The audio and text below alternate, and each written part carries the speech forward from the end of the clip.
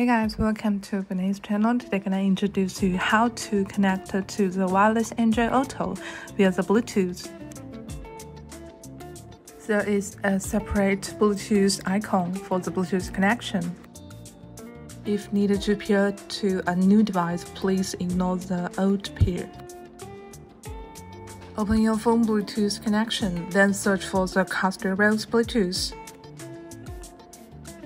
Choose the correct Bluetooth device for the car stereo, then they will get the password automatically. Click Pair option.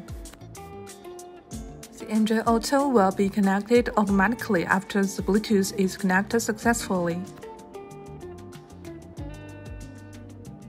After that, what you will get is the classical wireless Android Auto page.